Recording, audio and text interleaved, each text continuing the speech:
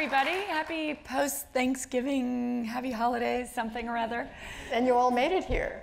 So I'm so excited to talk to you about these two wonderful films, which could not be more different from each other. And I think it says a lot about your range and your career that you have these two great films that are totally different. Noah Baumbach's Marriage Story with Adam Driver and Scarlett Johansson, as you may know, and you play the fashionable shark of a lawyer for Scarlett's character, and Greta Gerwig's Little Women, the beloved Marmee. So let's start with Marriage Story. I know that Noah had talked to Scarlett and Adam even before he finished the screenplay and sort of incorporated a lot of their conversations into what he was doing. Did you come in that early too?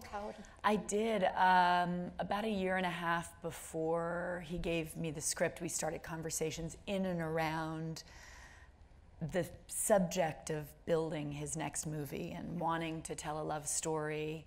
And we were friends but had never worked together. And shortly into those conversations, a few months in, he said, I think I want to explore a love story within the lens of a divorce, which I thought was incredibly brave and heartbreaking and irreverent and all the things that the movie has since become. And yeah, we all started talking, sharing, as he talked to friends, as he talked to lawyers and judges, as I'm sure he talked to you about, as he was sort of building this story. But he, amidst the story of this family, I think he really also wanted to explore the business of divorce. And what happens institutionally when individuals have this trajectory and then someone or the industry of divorce steps in and says, actually, we're going to take a sharp left turn and completely disassemble your life, even though you thought you'd be friends, which, of course, was the great luxury I had in getting to represent that whole system, not just one individual, I think. What conversations did you have with him about that character as you were starting in? Well, we met a few attorneys here in New York, but particularly in LA, and learning about and meeting female divorce lawyers in Los Angeles was fascinating.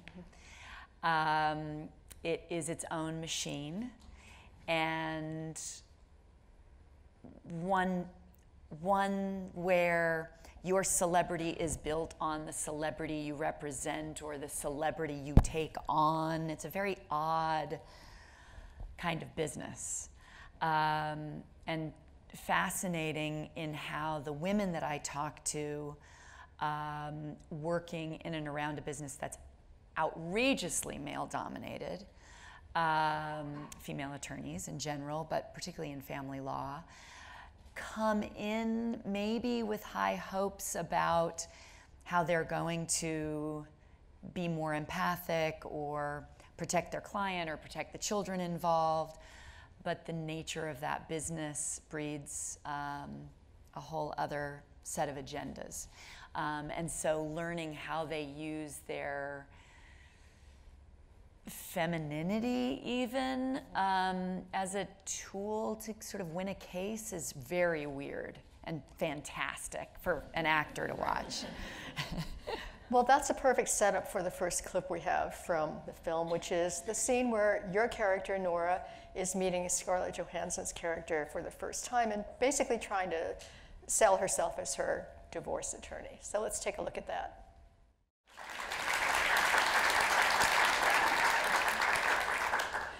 Calling her doll is such a perfect touch in that scene. Was that in the script or did that come up later? I think it was in the script, yeah. I mean, Noah's script is truly the most perfect script I've read that I've been able to be part of, where you're given this gift like a extraordinary playwright gives us, right? And then you're just mining from there all the places emotionally you can go, but everything is laid out for you. I mean, from if anybody who's seen the film would see that I kick my high heels off and tuck my feet underneath myself and hop a certain way next to her, and it's literally described in the screenplay. He just, the way he envisions as a filmmaker the narrative while he's writing is just so amazing. And I'm like I was such an insane fan of Noah Baumbach, and now I'm even more rabid because watching him at work be so effortless and so encouraging and so collaborative while stealthily knowing exactly what he needed at all times to tell this story was just amazing. Amazing. Well, you actually have a very tricky role, I think, because there's so much wit in here, more than you could see in that sort of truncated clip. But it's very funny, and then it gets serious. So was it hard to kind of balance that so that you've got the wit without making her a caricature? People always ask when you're doing an interview about your acting life or whatever, what is it that you particularly love or look for or long for or feel like you've done more of? So if there is one thing that I am, for whatever reason, obsessed with as a film lover, as an audience, but also as an actor, is the very thing you just described. I love finding the irreverent humor or truth in some kind of broken, deeply messy place. I love it in life. And it's so amazing how little of it we've had in film. So when we get it, it's so delicious. If, all of us having been through heartbreak, when you're watching movie after movie, and then there's the movie where someone is just laughing hysterically because it's so bad how he left her. And there's something so relatable about the hilarity of heartbreak versus, something very maudlin. And so I always found that, even as a kid, so refreshing in storytelling. And so I think that's why I always pined for that. So this was, such a dreamy gift, that very nuanced thing of a character that kind of lives between both. She also says this is an act of hope. Is that true, or is it a line that she's trying to sell the character, or maybe both? I think it's both. I think that's what's so complicated about these people who show up in our lives, who have great advice but poor intentions. Right. Yeah. She's sort of like that. Well, that's what I thought the first time I saw the film, that, oh, she's right, but you don't expect her to be right because she's somebody who from the start is just trying to sell herself and her, access to celebrity and everything else. Yeah, and ultimately to win your case, which is what you hire her to do. Yeah. But she's going to do it in every, use every manipulative tool she can to get it done, which is really complicated. So what I love is he's written a character for Scarlett that I think feels like she's always playing catch up with her own lawyer and supposed to be grateful, but her life's falling apart. It's, it feels very accurate of most people's experience when dealing with particularly high-powered lawyers. Yeah. Well, Noah has talked about his own divorce, sort of being into this, not in a strictly autobiographical way, but just in general.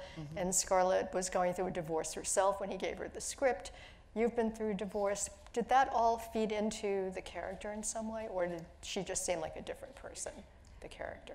I mean, she did, but it all fed into it. There wasn't a member of the crew or cast who hadn't experienced divorce, whether it was in childhood, their own, their sisters, their mothers.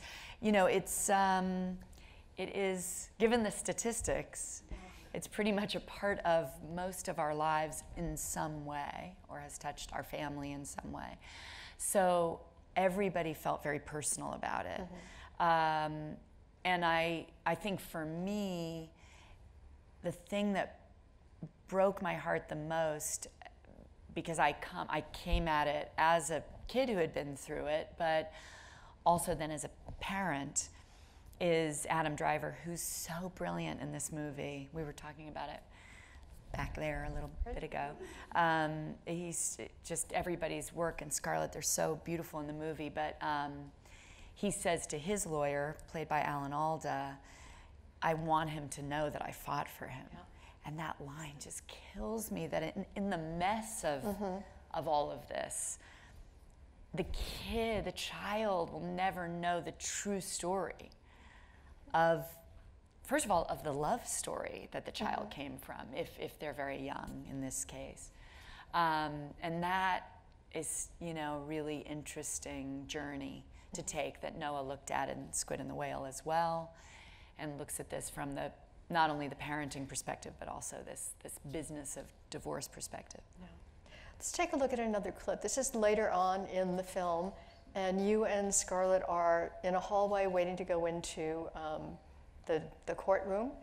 And to this point, we've seen Alan Alda as this very sweet old attorney, and suddenly Adam Driver walks in with a different attorney, Ray Liotta. Let's take a look. As soon as I said Ray Liotta, you all laughed. Did you know that he was going to be the tough guy attorney? Well, I must say the casting is amazing, and to imagine Alan Alda as your lawyer and then you choose Ray Liotta pretty much says a lot about that part of the story. And about lawyers, but there's not a lawyer who comes out of here really looking great, I have to say, right? No. Even though Alan Alda, I love him so much, but yeah, ultimately. Now his character is great, but he can't win. I mean, that's really what the film is saying, that the nice guy lawyer with the best intentions, who's really humane, just can't win. Yeah. You guys have to see this movie. Yes, yes. It's such a great movie. I love this movie so much. And the audiences love this movie. It was at the Venice Film Festival, and ever since then, people are weeping at the end. And it's not a sad ending, but people are really emotionally touched by it in a way they are by very few films, I think. Yeah. And I wonder if you have a sense of why that is. It's not just because we've all been through breakups. There are lots of breakup movies or divorce movies, but do you have a sense of why it touches people so much? I think, you know, Noah's work, both in his writing and in his direction, it's so deeply personal that there's nothing between you and these characters. And it's why I became an actor. Watching, my parents are both actors, and watching them work with Hal Ashby and Scorsese, and seeing what it meant to have those movies where you were in the experience with those characters. There was nothing distancing you from the experience. It was yours to have. Whatever you needed, as is, you know, great songwriting, to project onto that at any given moment in your life, it's there for the taking. It's a gift to you specifically. I mean, that's what's so beautiful about great movies, and I do believe that Noah's captured that. Beyond the subject matter, he's captured the essence of what it is to be a flawed person trying to figure it out, and that's a gorgeous thing to have. So that's why I love the movie so much. Yeah, and it is rare. There is that real sense of intimacy that you feel with those characters. But you don't get a song. Scarlett and Adam each have songs. They sing in here. Did you lobby to get a song? Well, I must say, I think the whole script, and we'll talk about it with another movie, because there's another filmmaker I worked with who's equally focused on the rhythm and sound of language. Almost identically to this filmmaker, interestingly. They should know each other because they have a lot in common. But with both films, and while we're speaking with this one, there really is a musicality. And as Noah's talked about, the movie is in its own way this sort of musical in how performance is used. And so they actually have songs that speak to the storytelling. But for myself and Ray Liotta, we have, for example, a courtroom scene that it feels like a musical number. I mean, every line was written so that my third word was where he begins, and I have to finish simultaneously with him while the clerk then talks over that fourth line. It was such a dance and so meticulously rehearsed so that it really did have the rhythm of language in speaking to what it is like to be, as she said, a dogfight, to be at battle in this proscenium called court. But again, everything is a performance, and it's about a theater director and an actress in Adam and Scarlett's characters. So lawyers are a perfect example of those who perform their role as well. And that was amazing to get right and to act out and to be a company like you would on a play. So that in rehearsals, all of us, even though we were in different parts of the movie, were all rehearsing scenes so that we all had kind of a similar rhythm, which was, really cool to work like that. Well, let's talk about Little Women. You all know that Greta Gerwig and Noah Baumbach are a real couple in life. That's why I alluded to that. Exactly. And you all laughed, so I knew that you got that. So how did that happen? Did one of them nudge the other and say, you should work with Laura Dern? Oh, why? How working with me happened. Or did you come into the picture in the relationship? I somehow have become their adoptive child this last year. And I'm going to keep it that way because I love them and I love working with them so much. And we became friends.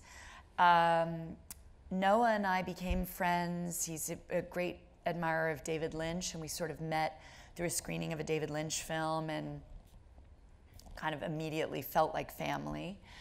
And simultaneously, I met Greta. We met sort of at a party, and I can't remember if I had just seen Greenberg, but I had seen her work, just the beginning of seeing her work, and then saw her in Greenberg. And we kind of came running up to each other and said, it's so weird, I've never said this to anybody before, but I watch you on screen, and we were saying it to each other simultaneously, and you really remind me of myself. Like, no one's ever talked so much with their hands, and we're so gangly, and our arms are so long, and we're a little bit goofy, and we're, play complicated characters, whatever it was. And we really did feel this sort of kindred spirit with our physicality and our kind of natures on screen. And she had felt that, she had said for a long time, watching me as she was figuring out wanting to be an actor and all of that. So, so we had that connection. And then as we all became friends, there was a continual conversation. What are we going to do together? Was it going to be all of us together was one presumption. Not the glorious beginnings, which was working with both of them in radically diverse roles in the same year back to back, which just sort of fell into place. So that was amazing. And when Greta started her film Lady Bird, she and I had lunch and she was like, guess what? I found another weirdo. There's this girl named Saoirse Ronan. She's as weird as we are, and she talks with her hands a lot too. We'll have to do a movie someday where you're relatives, or we're all relatives. So now we found ourselves, and it's true. She is equally weird. And she's your daughter here, so. Yeah, she plays my daughter, and she is incredible in Little Women, and Greta has made truly a perfect movie. It is wonderful. An absolutely gorgeous movie. I can't wait for you all to see it. Right, that's coming out at Christmas time, so you probably haven't seen that yet, but it is a wonderful adaptation, and it's interesting because it's a period piece, but it feels very contemporary. And that was, for many of us probably, we've seen more than one version of Little Women. But I think that was the longing Greta had, was to feel the revolution of Louisa May Alcott in her adaptation. And for Greta, it's about, as much as it's about, and I'm sure you'll agree, the story of Little Women, it's really Louisa's story. And Marmee is a real blend of the Marmee in the book and Louisa May Alcott's real mother. We did an immense amount of research, Greta did in her adaptation, and then we moved to Concord, Massachusetts, where they're from, and spent from September to Christmas there, all of us living there together and reading all their letters and, you know, spending time literally in the spaces that they inhabited. And that was just incredible. And I learned so much more about Marmee that reminded me of the Marmee that was written in the book. And it's so radical and it's so revolutionary. But as we think back, it's like, oh, it's great American literature, and they're all so happy, and she's such an angelic mother, and the girl, the sisters, and they love each other. It's like, actually, it's super messy, incredibly complicated. They're living in abject poverty, and the mother, as we learned, was such a radical. Louisa May Alcott's mother was America's first social worker. She was an abolitionist. Their home during Little Women, as she was writing it, was part of the Underground Railroad. And they were radicals. She was Margaret Fuller's assistant, who wrote the first kind of feminist manifesto in America. And they were all living in this tiny town of Concord. She was writing Little Women. Across the street, Emerson was writing. Their neighbor, Thoreau, was on Walden Pond, that's like half a block from here, literally writing one of the most important books in history. And Nathaniel Hawthorne lived on the corner and was writing The Scarlet Letter.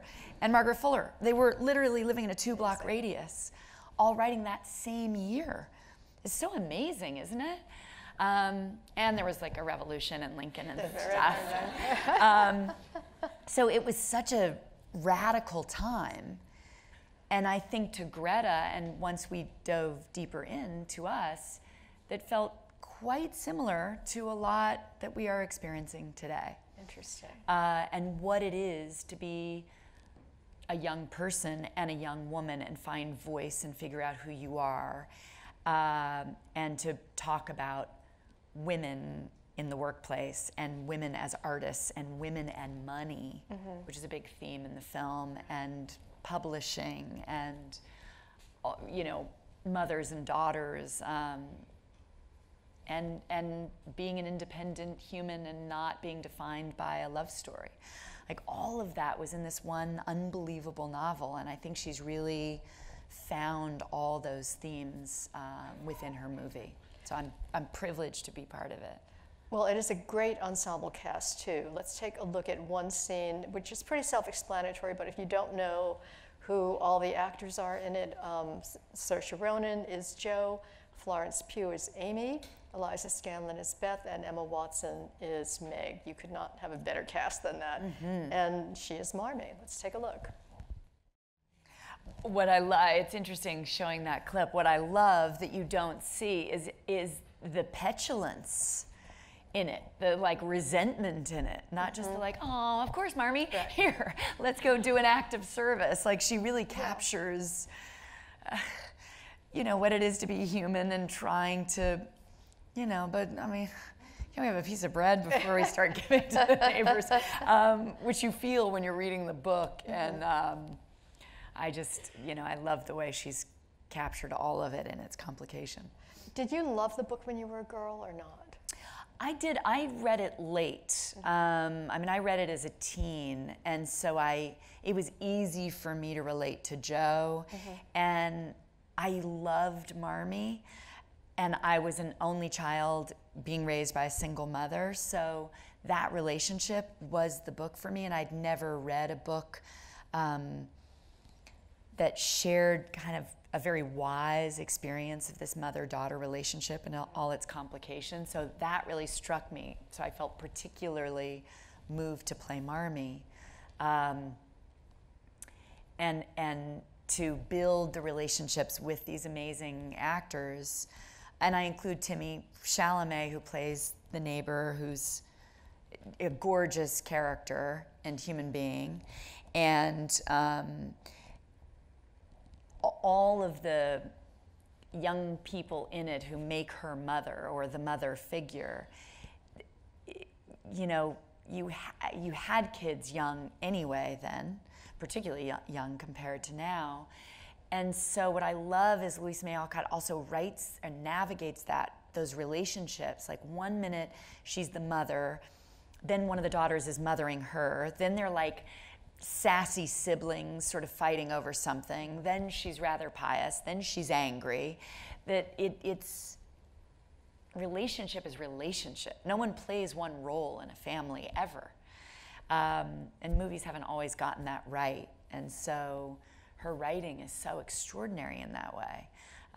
So hopefully we just continue to let her be our muse and try to bring that to fruition. And your character takes a lot of different turns, which here she does seem like the kind of saintly Marmee, but there are a lot of different turns in the film where she's a much more complicated character. And as you say, the family is much more complicated. And what was the atmosphere like on set? Were you the mother figure or not? All of it. I mean, I think I was at times, particularly for some of the girls and not for others, but I definitely became the person that they would come to. I think partly purposely, you know, as actors, like we were building a family, and most importantly, you know, what I find so fascinating and delicious about being a mom myself is like your limbs are no longer your own when you have children. They're just climbing on you at all times. And there's a real boundarylessness to that relationship between a mother and child. And so we established that on day one. And you'll see it. I mean, you'll see the comfort, I think particularly with Saoirse and Eliza. They're just always literally like hanging on me. And it's, you know, it I think adds so much to our scenes together. But they were also confidants, and, you know, I mean, Saoirse's from Ireland, people. I'm from Santa Monica, California. When it was 4 degrees and we were filming outside, she was definitely mothering me. When I was like, Greta, I know in the book she like gives her coat and her scarf to the poor people next door, but like, is there any way I could have a coat in the scene? No, you can't have a coat. She gives away everything. Oh, right, okay, I was just asking. Because I was freezing all the time. It was horrible. It's really fun and horrible. All worked out in the end. We have another clip that shows a different side of the character. Okay, great. And this is after Jo has had a kind of emotional meltdown. So let's take a look at that one, because it'll show a whole other side of the character. That's so different. Where did that come from? I don't remember if that was in the book or not. Was any of that? It is, to the word, which is just amazing and also speaks to Greta, not only in her adaptation, but the time she wanted to take for us to have rehearsal, which I don't know if you guys have ever heard of it, but in the olden days, when they made movies, you had rehearsal. And now you show up like the day before you start filming. But it is, in fact, no joke, a deep luxury in filmmaking now. And we really had 2 solid weeks of just playing with text and pulling scenes from the book that weren't in the script, even to inform other scenes or to lift and put back into the script. And you go back and you read some of the things, particularly that Jo and Marmee say to each other. It's just amazing, because it's not necessarily what we've seen or what we remember. But conversations about a love story and sexuality and wanting to be free and not be defined by anybody and loving whoever you want, men, women, whatever you know, like you go back to the language of Little Women, it's radical. 1860s. It's very, you know, it's an amazing book to read again now. And as adults, you know, to go back and sort of reconsider what she was talking about. And the fact that, and I don't want to give too much away, but the fact that Greta gives you the roadmap not only to this revolution, but to Luisa's revolution and the world she was up against in just trying to get the book made. Because it really is a blending of her story and the story of Little Women. Right, you'll see it's kind of layered with the attempt to get a novel published, so it's sort of the story within the story. But it really resonates a lot today with, as you said, with women and success and all of that. Yeah.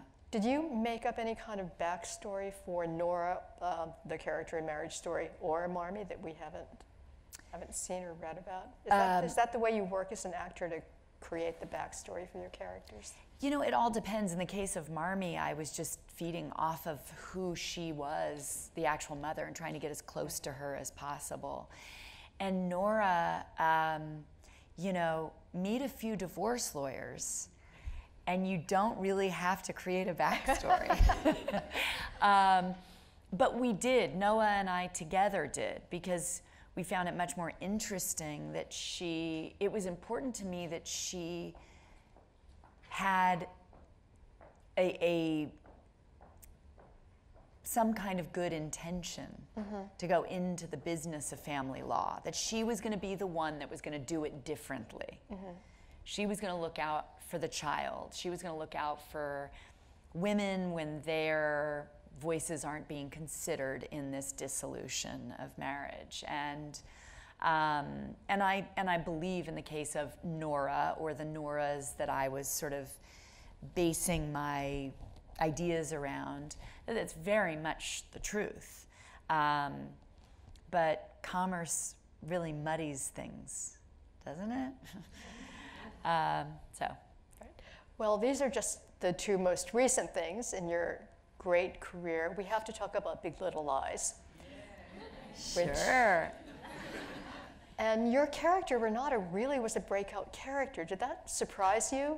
Because she really sort of took off as the iconic character from that series. I mean, I am so, I don't want to say I'm selfish. I just want to say I love her. So if anyone loved her as much as I did, then it wouldn't be surprising, because how do we not love a character that has just, in her experience or her narcissism, has had to live in this man's world for so long, you know, being this corporate mucky-muck and competing with the big boys and being a woman of power when no one else let you do that, and then you show up in an environment where there might be a girlfriend to lean on and no one will be your friend. And you might have a little anger issue, just a little. We could go anywhere. And as an actor, how amazing. Like, there was never a scene that was handed to me that we were gonna just end there. We had to go everywhere, and that's so fun. No take was the same, no opportunity was impossible. You know, no director would say, well, I had two directors, they would never say no to what Renata would feel at any given moment. That's just delicious. And you were on a set there where most of the cast was made up of these very high-powered women. The same with Little Women. Did you see a difference when you're on a set where the cast is mostly women or not? Huge difference. I mean, huge difference in that I did my first movie at 11, and there was one woman on the entire crew. My scenes were with men, my makeup and hair was done by men, but there was a female script supervisor. Of course. And that was it.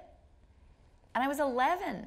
What film was and that? It was called Foxes, and there was no one really to talk to. And then we had a party scene, and then there were actresses, and I was like, oh, great. You know, I can talk to these other girls, you know, because you're 11, you're not going to talk to the boys. That's terrifying. And so I think from that moment, you know, I always longed to have, you know, matriarchal figures around me and girlfriends to talk to.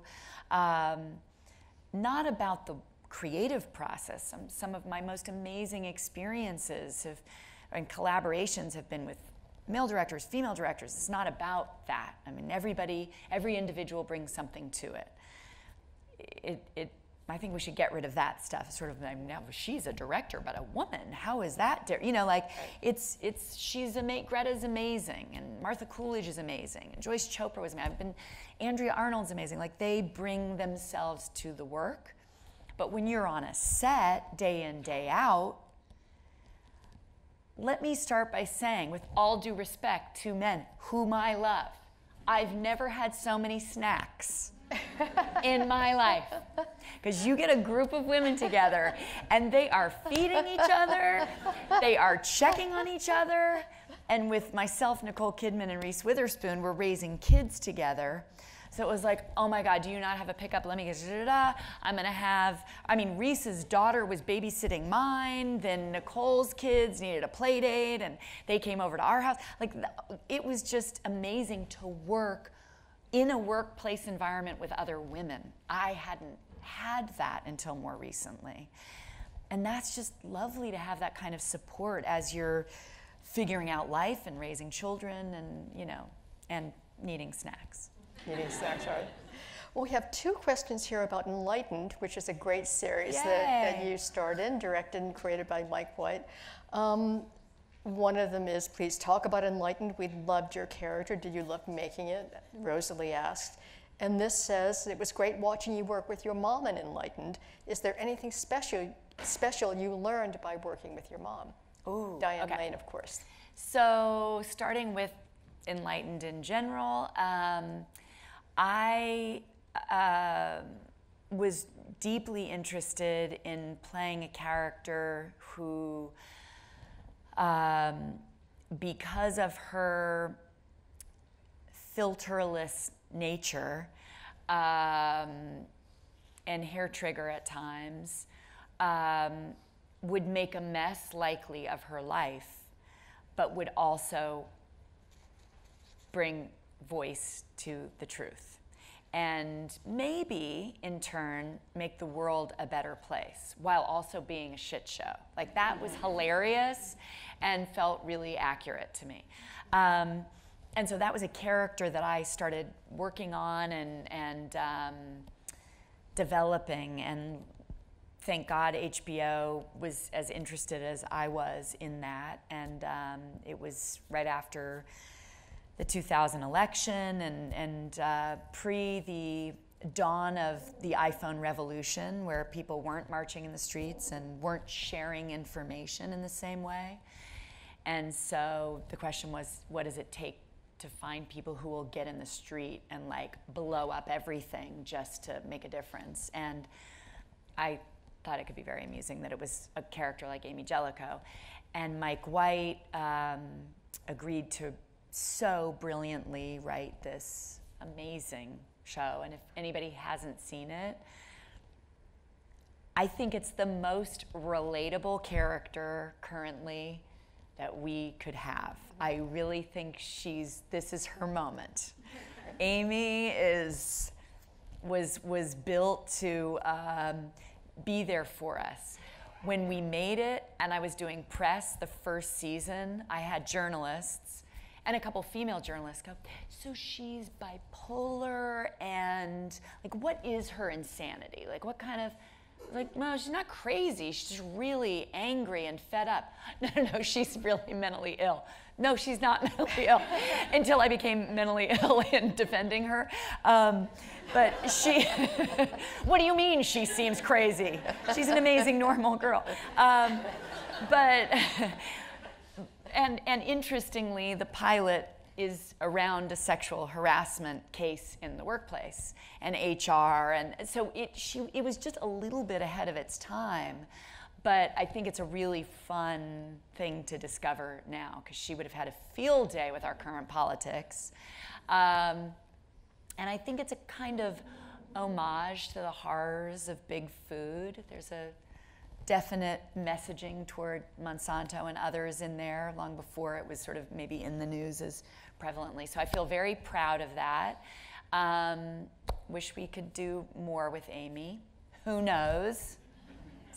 But, and then in the case of working with my mother, it's truly, truly one of the greatest gifts of my life. I mean, to be raised as an only child by your mom who's an only child, have that kind of closeness, and such a deep and lucky love story with her.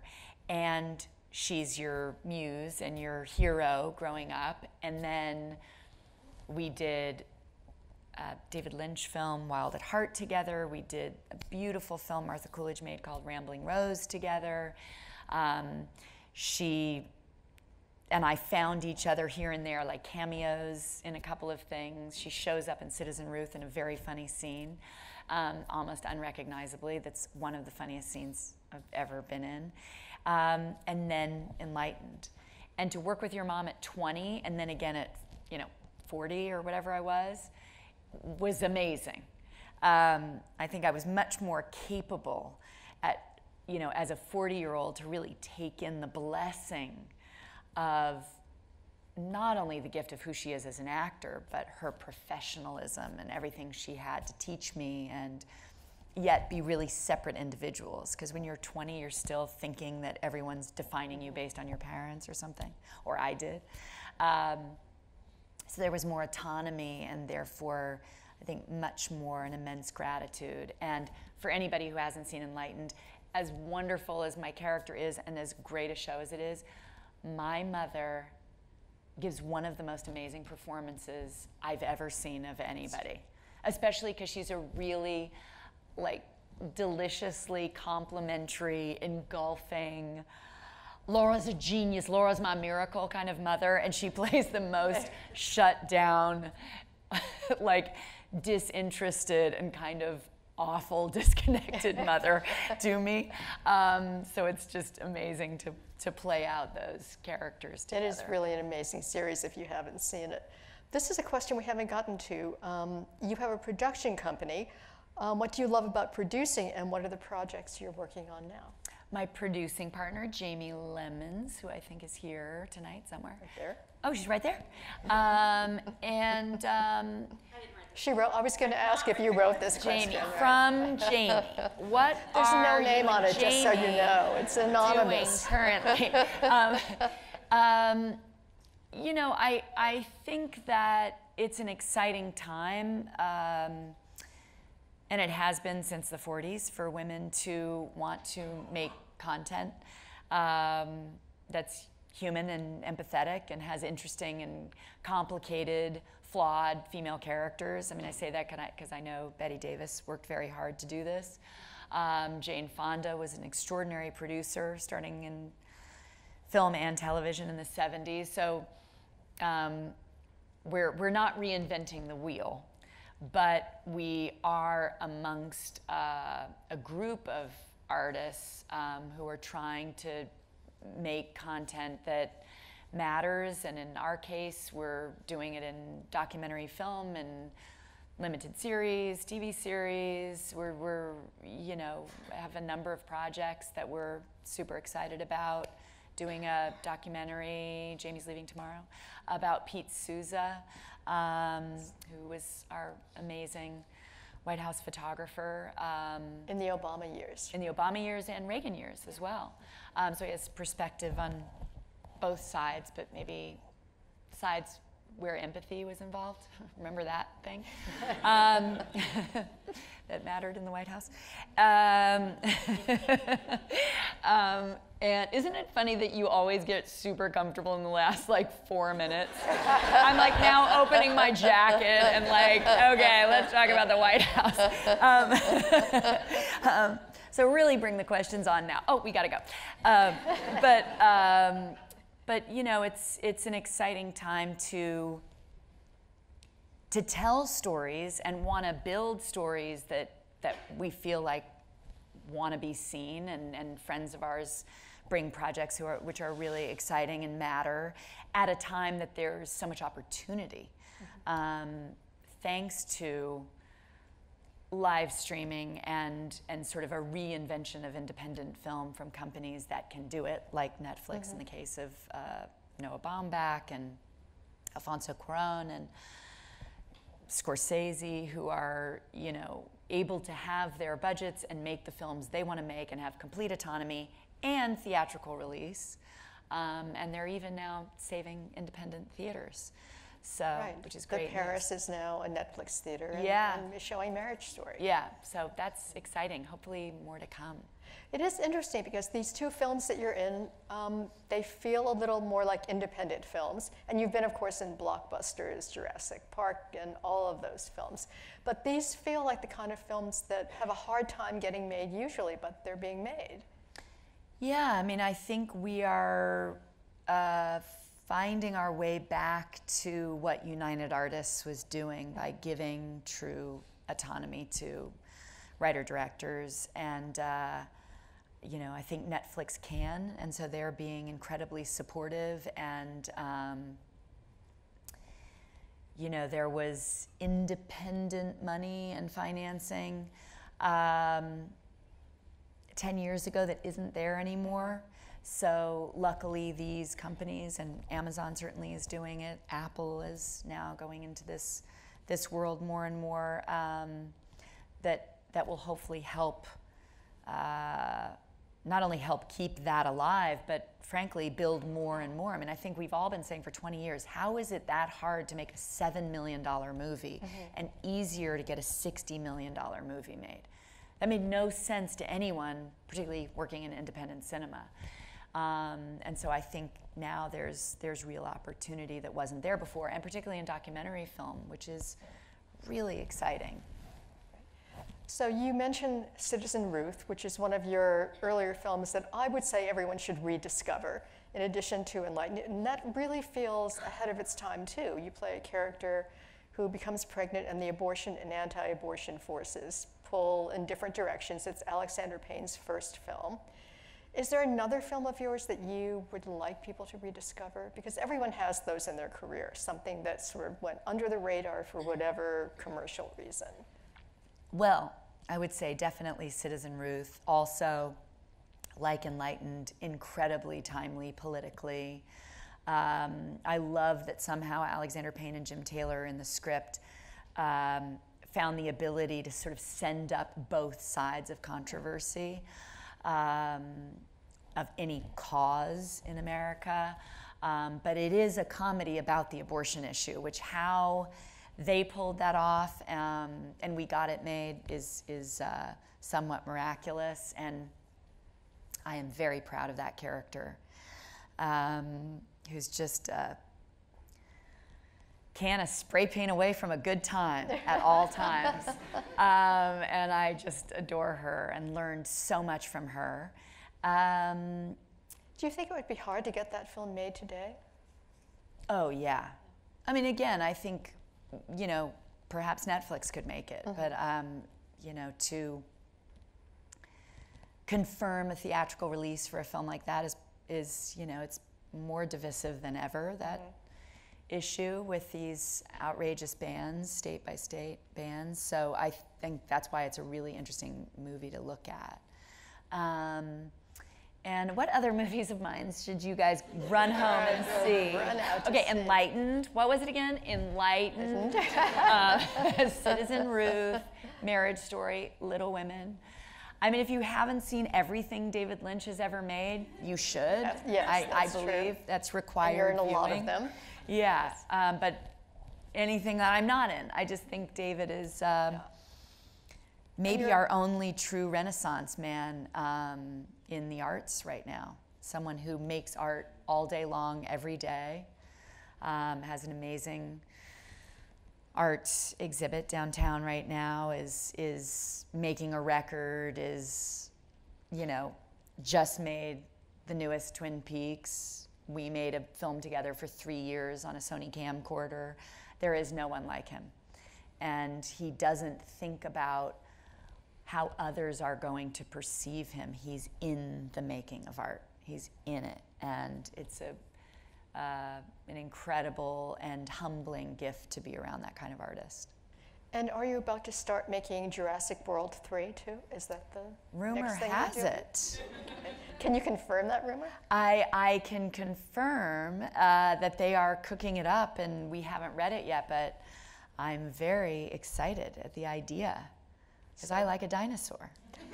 Who doesn't like a good dinosaur? I miss those guys. Yes. Well, we could go on and on because you've had an amazing career, and we are out of time, but we are so grateful to you for talking to us about it. So grateful to talk to all of you. It's been fun doing this. Thank you. For this amazing gift. Thank you. Thank you all.